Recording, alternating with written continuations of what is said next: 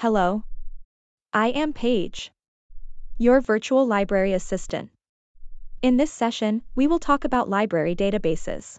A library database is a collection of information stored in an electronic format that can be searched by a computer. Databases provide access to academic journals, magazines, newspapers, ebooks, reliable websites, and multimedia materials.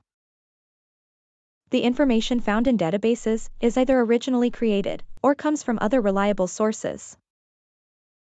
Library databases should be the first stop for your academic research.